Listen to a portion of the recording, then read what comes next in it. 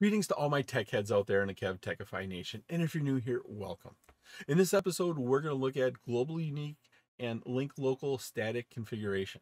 We'll be discussing static global unique configuration on a router and on a Windows host, and then we'll take a look at static configuration of a link local address. This episode is part of my series on Introduction to Networks for the CCNA. I'm Kevin here at KevTechify. Let's get this adventure started.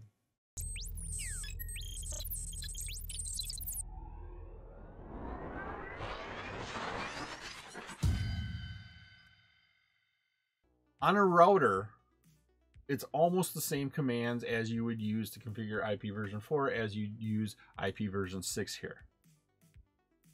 What you do here, here's an example of the command. Notice when you configure an IP version 4 address, it's just IP, but when we're doing IP version 6, it's IP version 6. So you need to remember to make that change. Then we say address, we give the actual address, 2001 :DBA :ACAD :1 and then we put our slash and then our prefix, our slash number right there. Very similar, like we said, to the IP version 4. Right here's an example of configuring that global unicast address on G000 interface. Once again, we are in R1 here. We are in global configuration mode. We go ahead, go into the interface. So we type interface gigabit Ethernet 000. Notice once again our prompt changes from global configuration into configuring an interface. Then we enter in our command IP version 6, because once again you have to make sure to put the IP version 6 in there, that version 6, because we're dealing with IP version 6.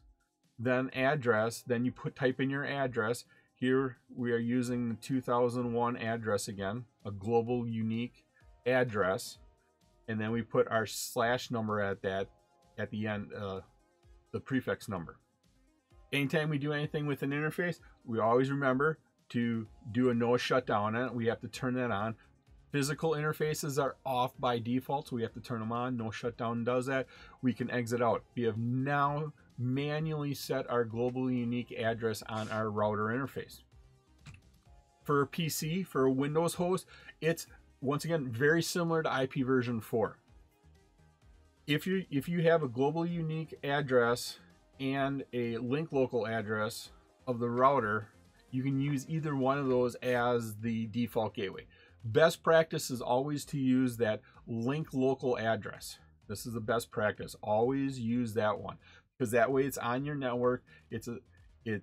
We don't have to leave our network to get to it. If you use that global unicast address, I've seen it where it has to go out the link local address to find that globally unique, that global unicast address. And so the best practice here is always use your link local address. One thing to look at is when you are setting a global unicast address using either DHCP6 or SLAAC, the link local address of the router, your default gateway, that's going to be specified there as your default gateway. It's going to use the link local address. FE80::1 would be an example of what it uses.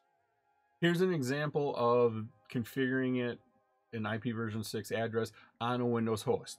Notice once again, we have said use the following address, or we're manually setting the address. We went through, we typed in the address here.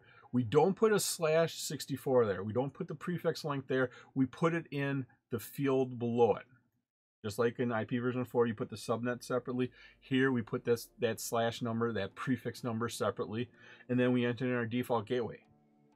If we look here, remember the IP address and the default gateway need to be on the same network. The beginning of these addresses are all the same. But like we said in the previous other slide, typically use your link local address. Link local addresses start with an FE80::,